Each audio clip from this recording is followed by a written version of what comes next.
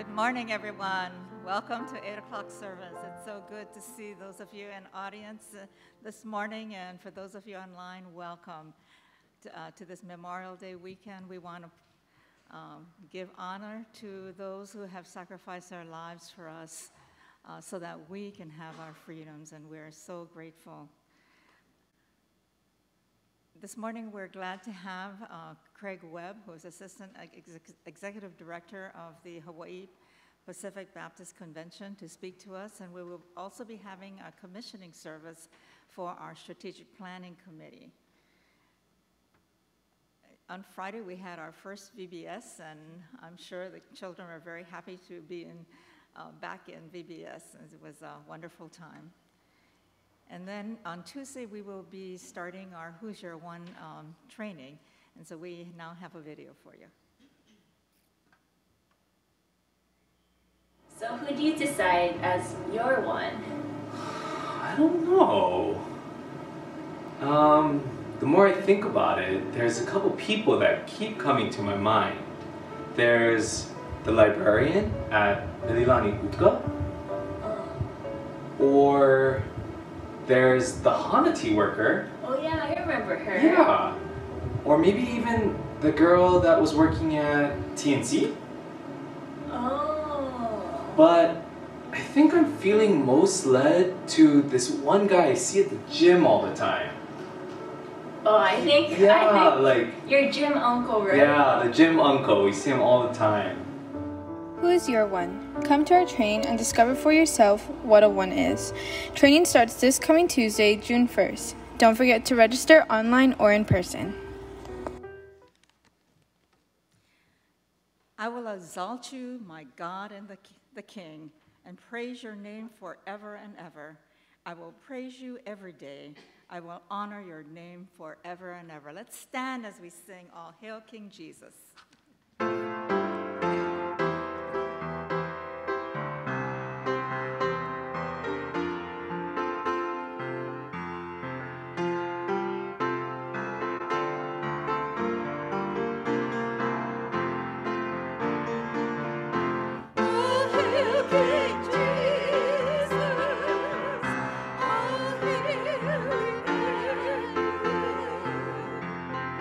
King of kings.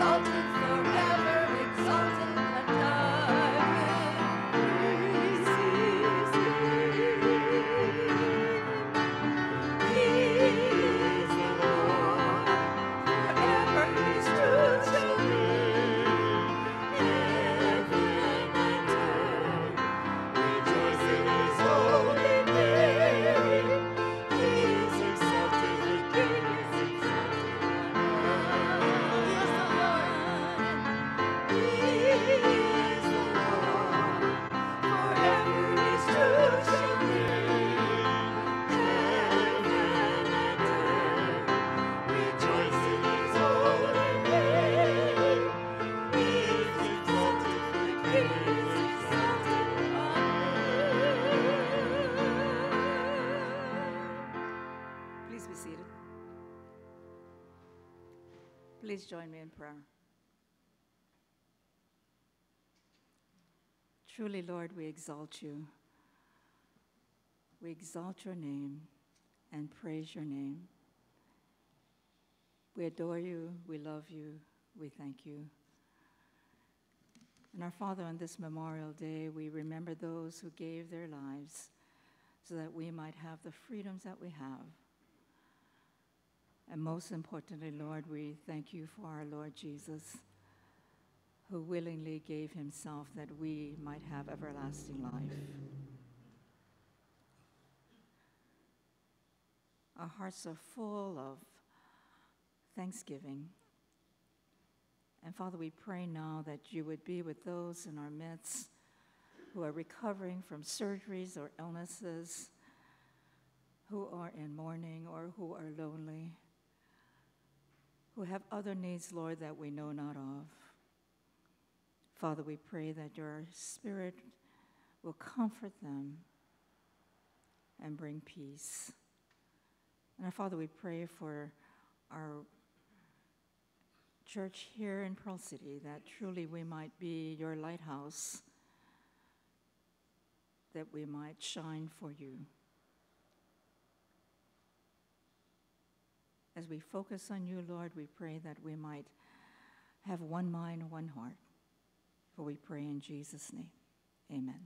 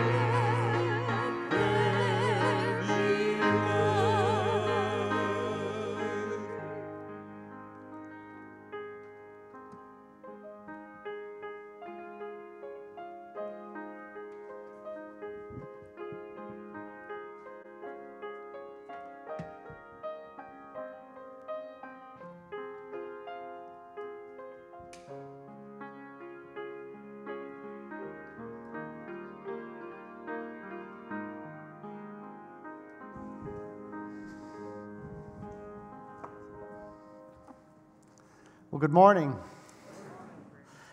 Last time I had the privilege of speaking here, you weren't in the building. We were online. And I don't know if you remembered. Hopefully you were watching. And I would just, it's an honor to be back here again. Thank you, Sterling, for the invitation. And just greetings on behalf of our executive director, Chris Martin, who I serve under. I bring greetings from all the Hawaii Pacific Baptist churches that stretch from the Hawaiian Islands down to American Samoa and Guam, as well as Tokyo and Yokohama and Himeji. Also in Koza and Okinawa, both Calvary Baptist and Koza Baptist Church, and then in South Korea and Seoul, as well as Pyeongtaek, and then over to Bangkok, Thailand, and Manila in the Philippines, and even there's a church that is provisionally accepted to become a part of your Hawaii Pacific Baptist Convention that's in Vietnam. So it's just an honor to be here today as I represent those churches. I do want to invite you to turn your scriptures to 1 John chapter 5. And I know 1 John is a very familiar book, familiar letter to you all. It was the focus for January, and I know Pastor Sterling said this is one of your favorite passages, your favorite books to preach on.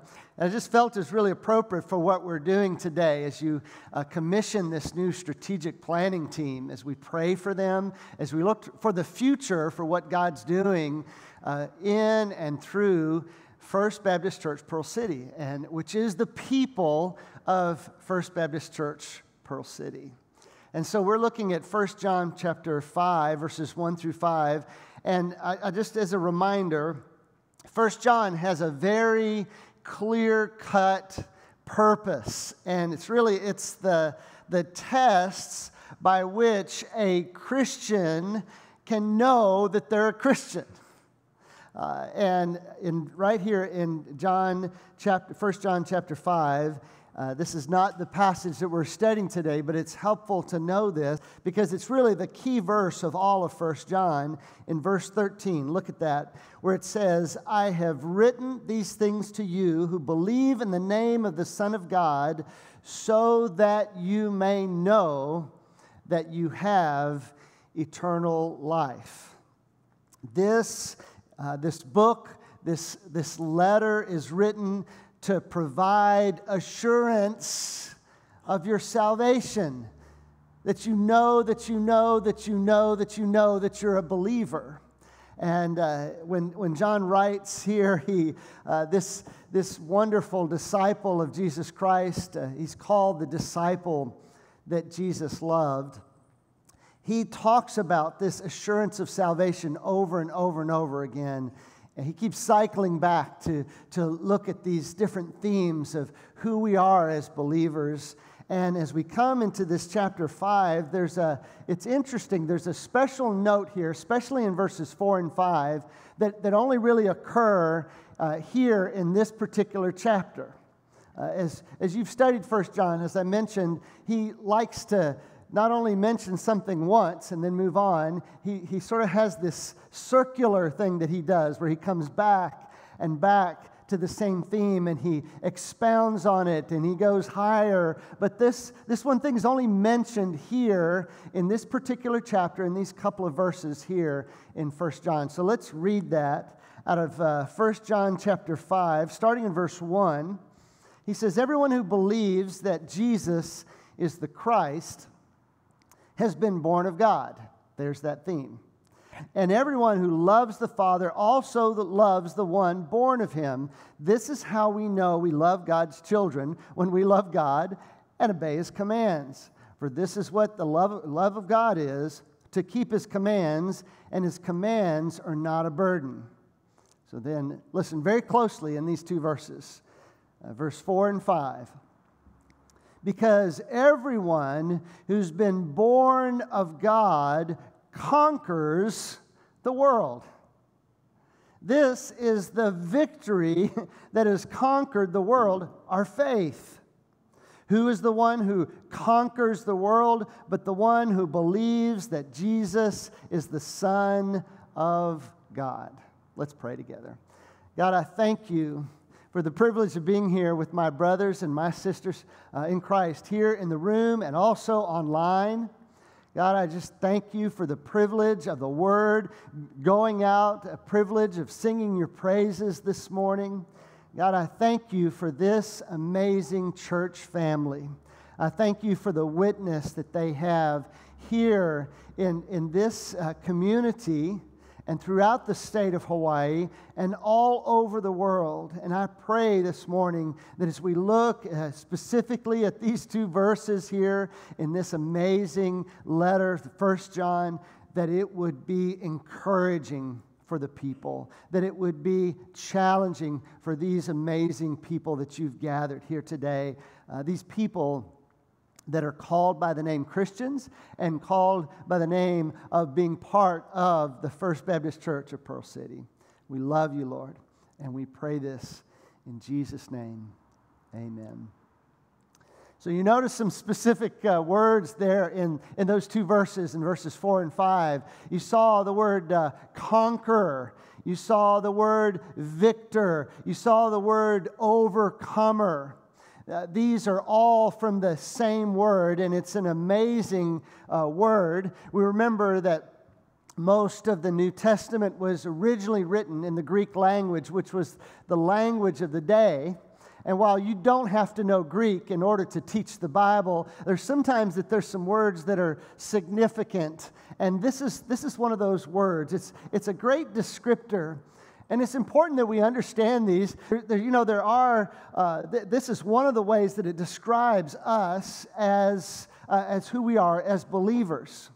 And throughout the Bible, we are given many different descriptors and terms that describe who we are as believers. These are really encouraging for me. We're called Christians. If you look in Acts chapter 11, it was in Antioch that they were first called Christians, little Christs. We're called children. We're called children of God, children of light, children of the day. We're called believers, sometimes called the faithful. We're called friends of Jesus Christ. We're called brothers and sisters. We're called sheep.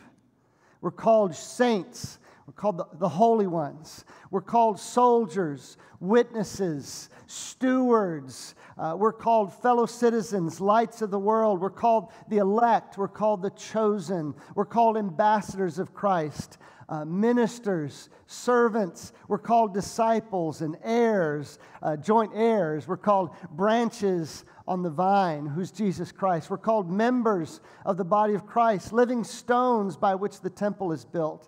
We're called epistles. We're called living letters. It's messages of God. We're called temples, the beloved. We're called followers. And all of those identify who we are, and they're helpful for us. Basically, it takes all of those terms to express the fullness of what it means to belong to God through faith in Jesus Christ. And we're going to focus on this one term that's given for us, that's, for me, very helpful. And this is the term that's translated conquerors, overcomers, victors here in 1 John chapter 5, where it says, everyone who's been born of God conquers the world. That's the word. That's the word we're looking at. It's also where it's translated, this is the victory that has conquered the world, our faith. Who is the one who conquers the world but the one who believes that Jesus is the Son of God? Now, this interesting word is nikao in the Greek. And it means to overcome, it means to conquer, it means to win, it means to defeat, it means to gain glory. And the word nikao is where we get the term Nike. And you're familiar with the term Nike, but you may not be familiar that the Greeks loved the word Nike. And they actually had a goddess that was the winged victory. And this image here is in the Louvre in Paris. And it's a huge statue. And for the Greeks, they believe that she signified victory. She signified victory for the soldiers and for the athletes. It's also, as we're familiar, where we get the swoosh, Nike. I don't know if any of you have Nike shoes on this morning, but this also was the inspiration behind the company Nike using this swoosh, signifying the winged victory and the goddess Nike.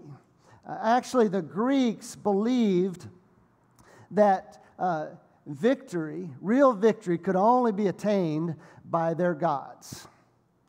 They didn't believe mortals sometime could have, little small victories, but they didn't believe that mortals could be fully unconquerable. They'd have a triumph here or there, but it'd also be mixed with defeat and failure, and only the gods could reach the level of being unconquerable. Now, as we think about this term that's used here, where John uses it, it's interesting that he's going counterculture, saying, listen, if you understand this, well, in the culture that you live in, when he was writing this, the culture that you live in, they believed only the gods could have this kind of ultimate victory, and yet John is saying, he's saying to us today, to every one of you, and to me, and to everybody who's watching online, he's saying, listen, if you are a believer, you have this kind of victory. You are a conqueror, and you cannot be conquered. Now, what does he mean by this? Is he saying that if I'm a believer, that financially everything's always going to go right, that my health is always going to be good? I was thinking about this kind of victory last night. We'd had a day out having some fun with my wife. My daughter is in college, and when the dorm got closed down, she moved into the apartment downstairs, and so we talked her into going out and hanging out with us. She doesn't always like to do that, but she did yesterday. And then in the evening, one of the things that we'd done while we were out is she got some new fins for her surfboard. She's become a surfer. All right? And I am not a surfer. What I do is I have a stand-up paddleboard. All right? I can barely stand up on my paddleboard, but I like to get out. And when I stand up paddleboard, my victory is if I am on a glassy sea at Ala Moana, and I get up and I paddle, and my victory is that I don't fall over and embarrass my family. All right? So my daughter Gracie decides, she said, Dad, all my friends have gone back to the mainland or they're on other islands and there's no one to surf with. Will you take me surfing? And you can go out on your paddleboard with me surfing. And so we went to Rock Piles, which is out, some of you know where Rock Piles is, out in front of where, I think that's the Prince Hotel out there. And we went out. And it was much rougher than she expected. They call it rock piles because it is shallow, and if you don't fall right, you're going to fall into rock piles, right? And so we get out there, and I'm out there, and I'm having fun. I know this is stupid. I'm going out. I fell several times. I was very wet. I was not even trying to stand up. I'm on my knees. And so we get out to where all the other surfers are catching and there are big waves out there. And Gracie said to me, Dad, don't catch that wave. That's too big for you. And yet, here I am, thinking I'm unconquerable. And so I'd start paddling. Now, I'm not standing up. I am on my knees paddling. And I'm thinking, I'm going to get this.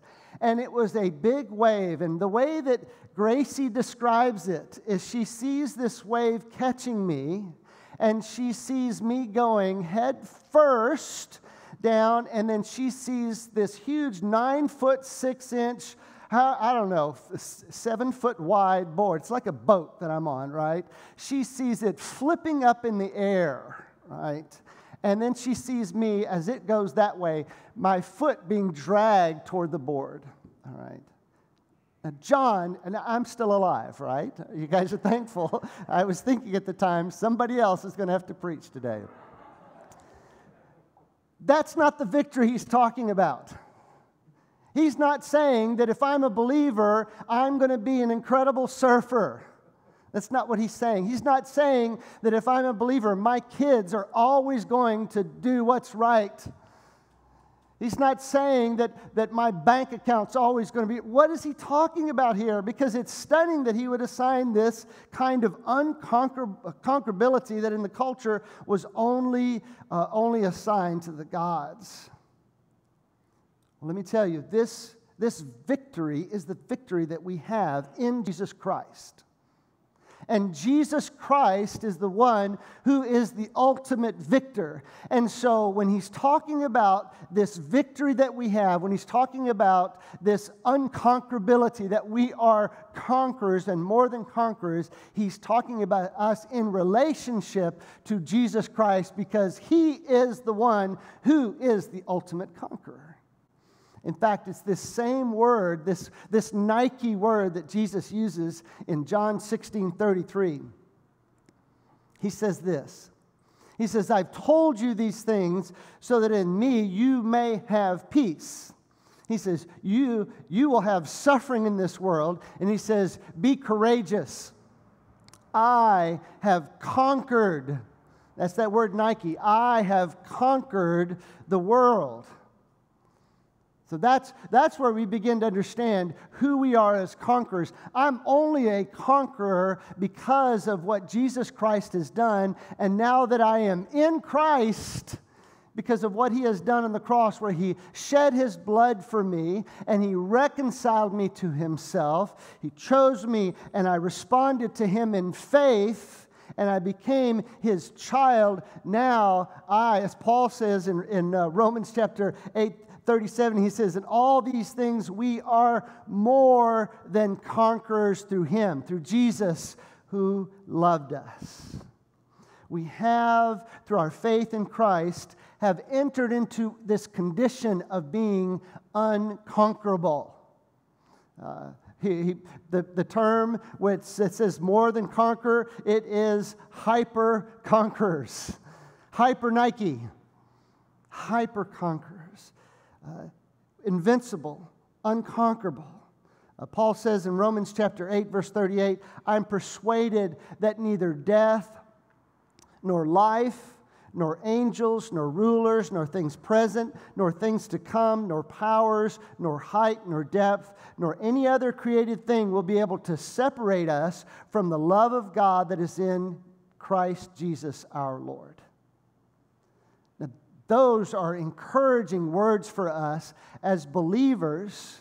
And what is so important for us to understand is that as this church, as the church family commissions this team to look toward the future, we realize that this church is made up of believers in Jesus Christ. That's who you are as the church. Which means if you are made up of a church that are not only conquerors, but as Paul stated, you are hyper conquerors, you are more than conquerors through Jesus Christ, then we know that the plans that are being made, that they're seeking for, that they're praying about, that they're seeking, and that they'll lay out as goals that they make.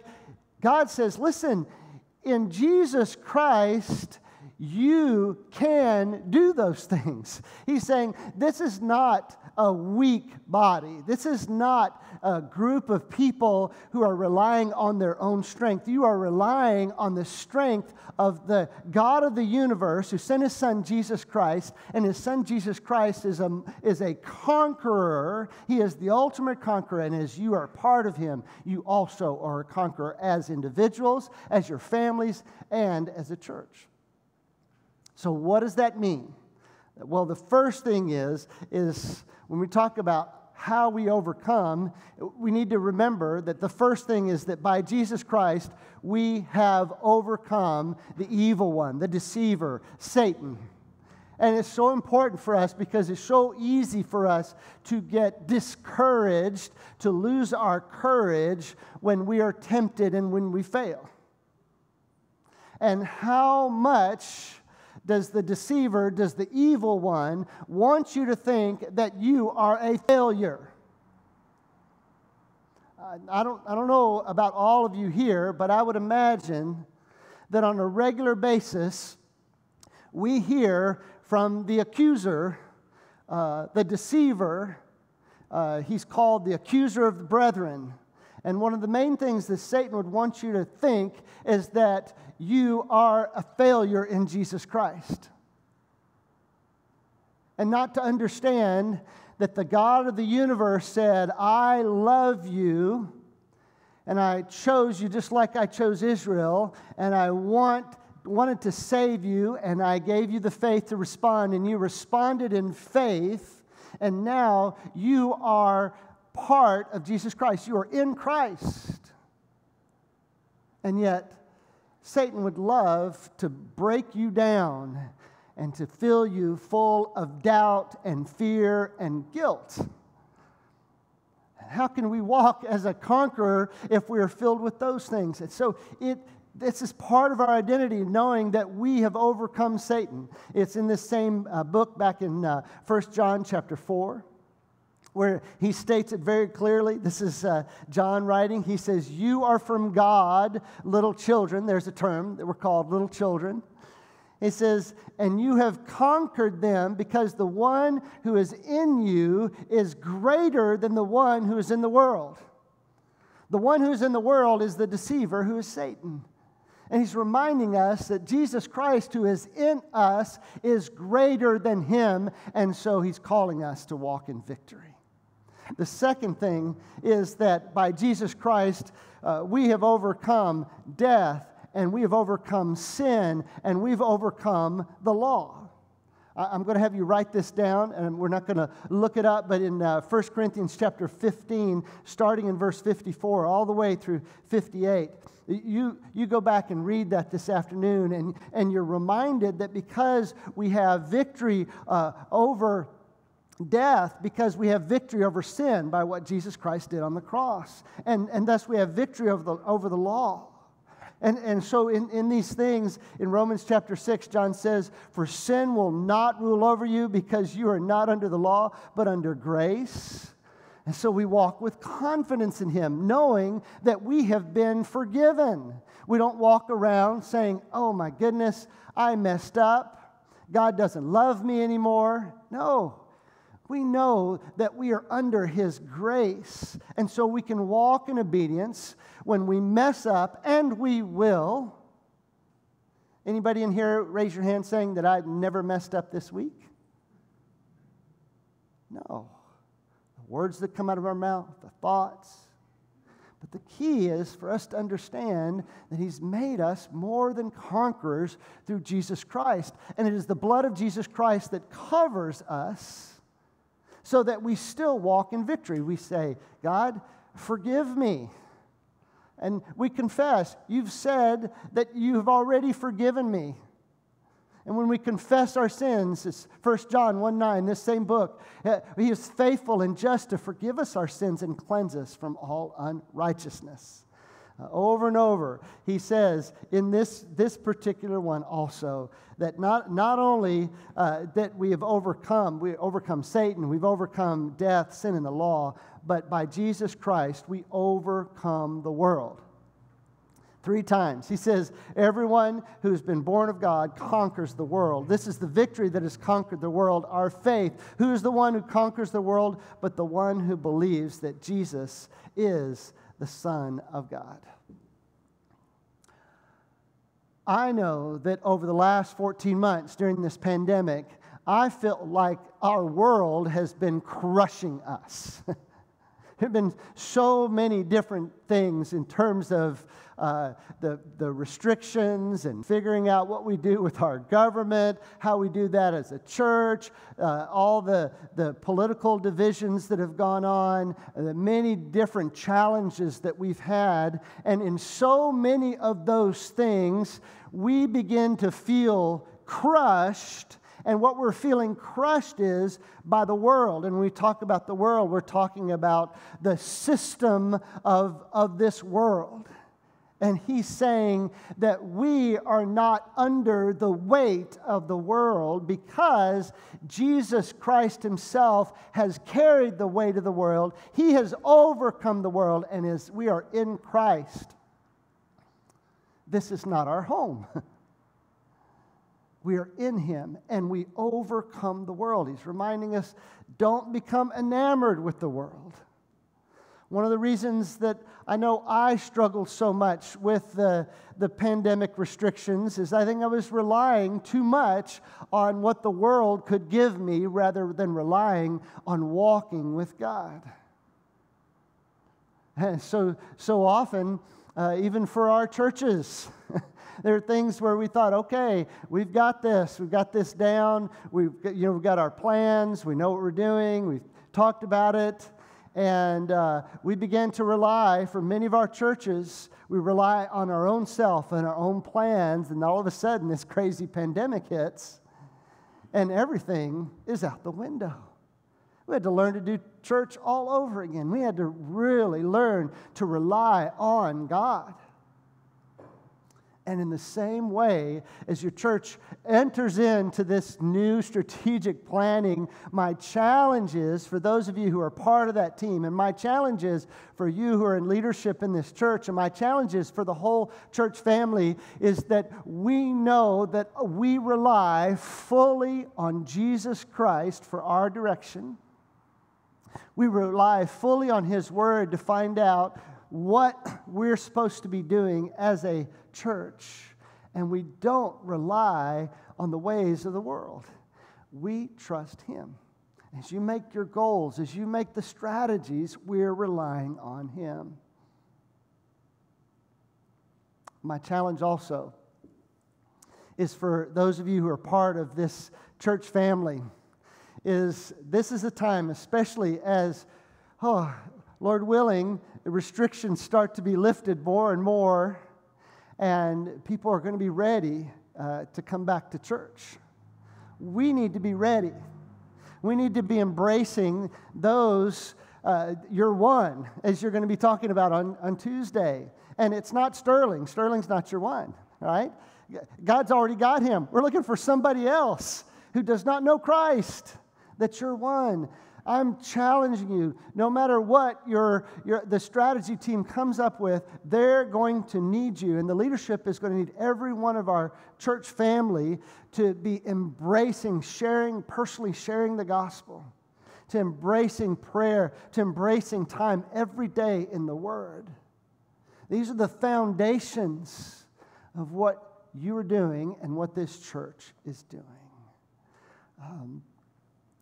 I'll remind you that we have this amazing God who has rescued us.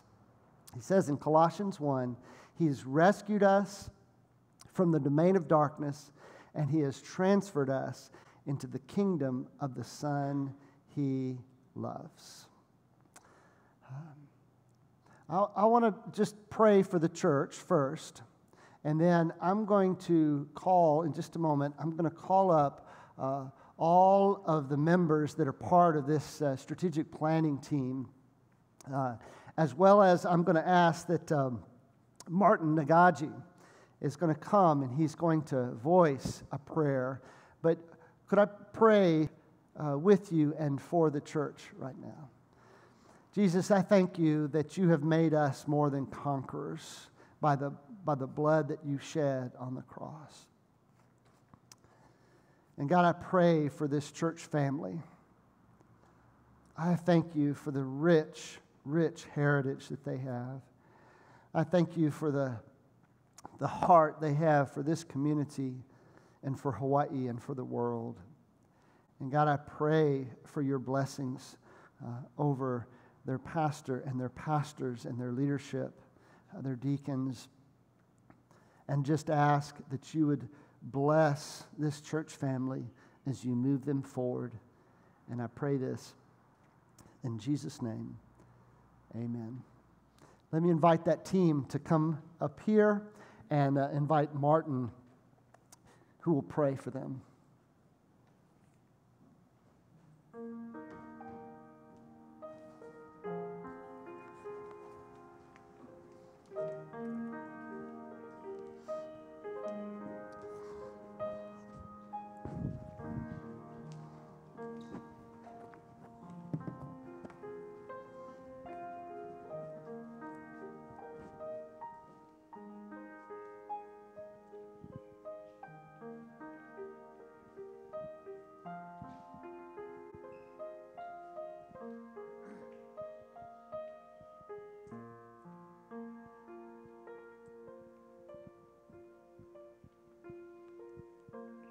morning, everybody. At this time, I'd really like to take a few minutes just to say a prayer for the team. If you look at these people, I mean, they're all good, strong people. They represent our church very well, and we just ask you for prayer. So, again, can we bow our heads, please? Our Heavenly Father, we ask your blessings upon this morning. At this time, we really like to lift up the team here, and it's with good hearts, Lord, that we send them to you. We ask that you take care of them physically, Lord, that their endurance will stay strong, both physically and spiritually, and also grant them wisdom too, Lord. We also ask that you just be with them, Lord, and help them to follow you, Lord. And as Pastor Craig says, Lord, that there may be mistakes that may be made, but we ask that you have them follow you, Lord, no matter what, and follow your ways and not the Lord's ways, not the world's ways, Lord. We ask your blessings upon them all, Lord, and we ask that you just keep them strong, Lord. And we ask this in Jesus' name, amen.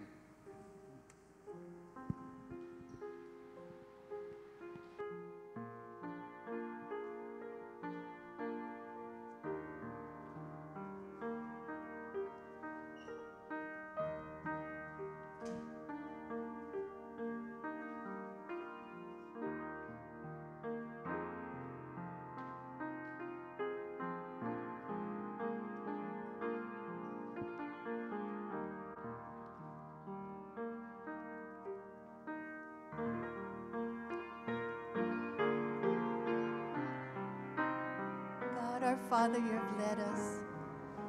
Through your Spirit, lead us still.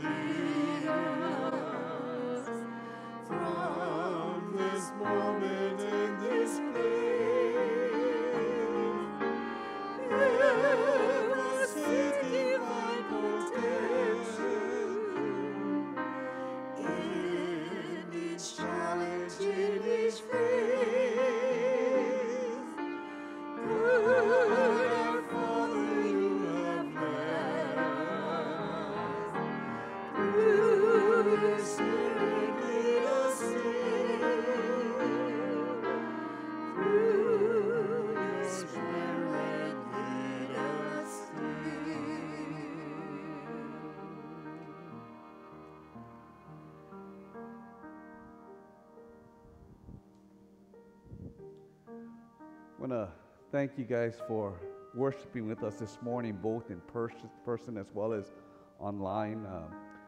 Thank you to Dr. Craig Webb, and he's here with his wife Barbara for worshiping with us, but also encouraging us as we begin this next chapter in the life of our church as those who you've seen. This is not the whole team, and they're kind of split up between both services. But as they take on this task of prayerfully and strategically seeking out where it is that God would have us as we try to impact the community here that He's placed us in. But more so, what does this look like, in the years to come?